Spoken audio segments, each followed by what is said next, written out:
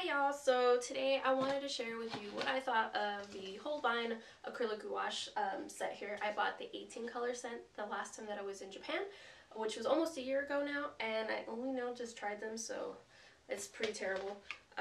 This is the color spread for the 18 color set. A nice pretty selection of colors, I like it a lot. And I also picked up a couple individual tubes because they were not in the set, and I really like these colors. So we have a hot pink opera, aqua blue, and ice green.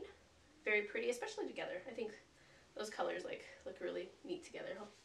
Hopefully not covering it all up. So with those, I tried to give it a fair assessment in a very short amount of time, and to do so I redid a little watercolor painting. This is the original watercolor that I did. It's of a Japanese garden that I visited in Kyoto. I don't remember the name of it, but I took a ton of pictures there, so this is kind of similar to what the actual thing looked like. I simplified the background a little bit just because it was super busy. And then for this test, I redid it with the Acryla Gouache, but I did not make very realistic tones. I left it really overly saturated. Part of the reason was because I noticed right away that the color was super rich, and to neutralize it a little bit, I would end up using a lot more paints than I wanted to set out for that particular sitting, especially because these tubes are so small and I didn't want to use up like too much white or anything. So I just went with it. I did super saturated and it almost looks cartoony, and I kind of like it. So it's neat to have the two different versions, but I'll let you decide for yourself what you think of them. There are no affiliate links to this item below because I didn't see them on Amazon, but I might include a couple links to other places you might be able to find them. Again, I bought them in Japan, and I actually had to hunt them down too because they didn't have them everywhere. But I didn't go to a lot of specialty art shops. I went to art sections in different places. So I found them, I think, in one of the Aeon malls in Kyoto. One of many that I had went to, and all the other ones didn't have them, and I had to look them up by the Holbein website to find them. They are, I think, quite a bit cheaper in Japan, obviously, but if you are wanting to try them, I just wanted to give you a good idea of what they're like, because I kind of went in blind. I didn't really do any research about what they are. I like acrylic and I like gouache, so I thought, Acryla Gouache, I'll give them a shot, but they are not anything like real gouache. The reason why I think they're called gouache is because they have that matte opacity to them, but they behave and function just like regular acrylic. So you can see for yourself. I hope you enjoy this little review kind of testing, and let me know below if you've tried them, if you like them, or what are your thoughts on them, and if you plan to ever check them out if you haven't tried them. I would love to hear from you, and if you have any pieces that you'd like to share, you can always hit me up on Instagram as well. So my Instagram is Ashton Kaylee. So I don't know if I did that the right direction. It'll be here somewhere, Ashton Kaylee, and yeah, look forward to hearing from you. Bye.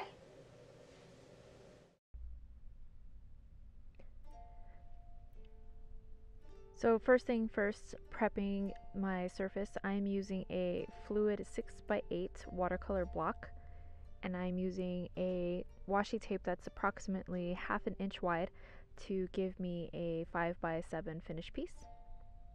With a gray coal erase pencil, I'm just doing a light sketch of the picture here. Really didn't need to go into detailed, I've realized later, because a lot of those lines I wouldn't be able to see once I started adding color.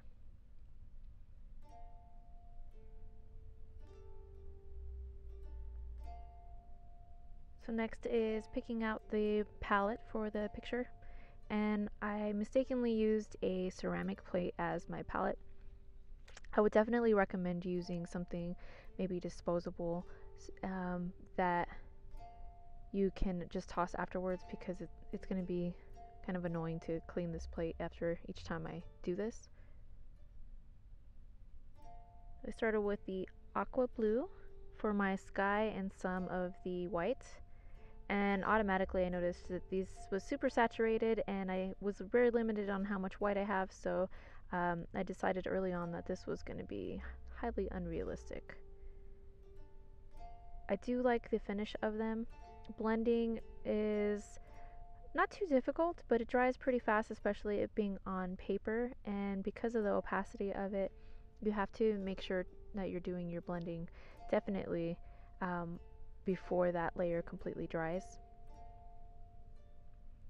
It is quite nice though, because of the opacity, you can easily fix any areas that you may have messed up on. And it lends itself to a nice graphic-y look, kind of cartoony, which sometimes is fun to do.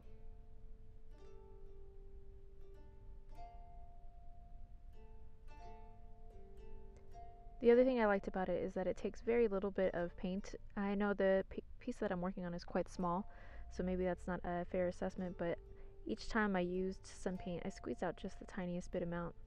So I feel like even though these tubes aren't that large, it's going to last me a while.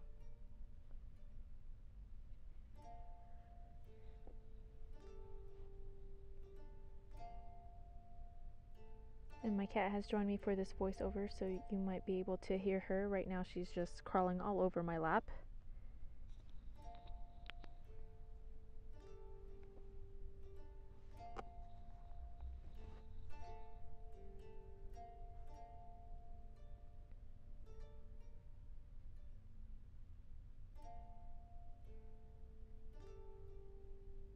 Because the paint is a little thick and not easily blended, I did find some of the smaller areas a little bit harder to do. But I think appropriate brush sizes for what you're working on would help eliminate some of that problem. I just didn't want to dirty too much. When I started this, I didn't have a lot of time before I had to stop and leave for work. So I kind of brushed through this little painting.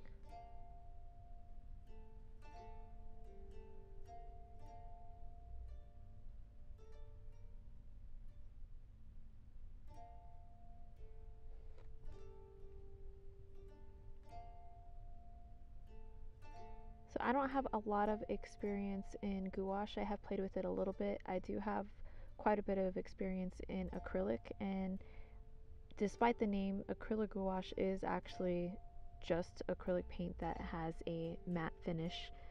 So the finished work looks a lot like regular gouache, but it doesn't behave the same way. Blending and reactivating paint is different to non-existent.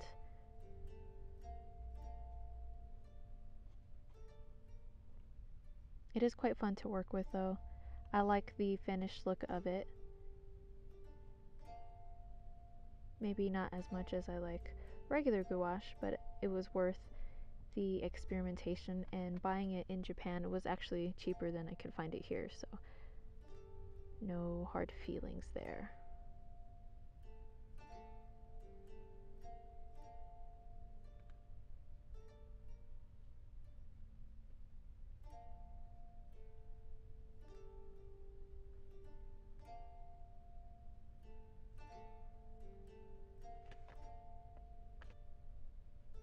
I could definitely see myself using it for a variety of different types of work. Some of the more graphic-y styles to cute cartoons where I don't have a lot of buildup or layers. The vibrancy of those pigments are quite nice.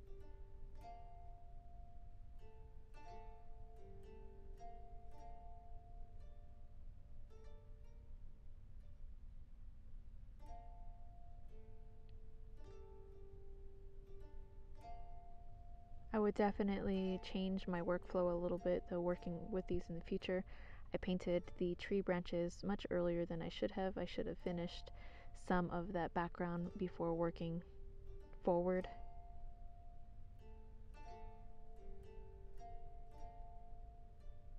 Again, this wasn't too well thought out.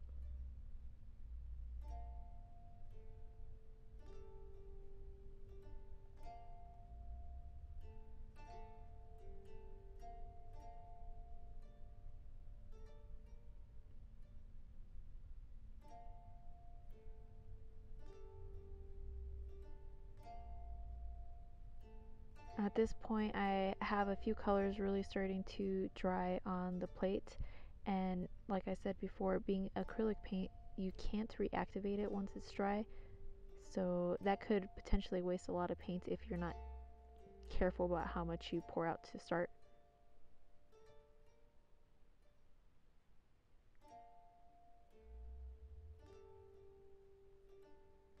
I definitely recommend having a bit of a game plan when you are approaching a piece, thinking about what colors you're going to lay in first, the order and amounts that you might need. I haven't tried it yet, but I think maybe the next time I may try my palette on a Stay Wet palette. I have one of the Masterson's palettes where you have the hydrated sponge underneath and then the permeable tearaway palette on top. I might even try just a wet paper towel as the base. So there you have it.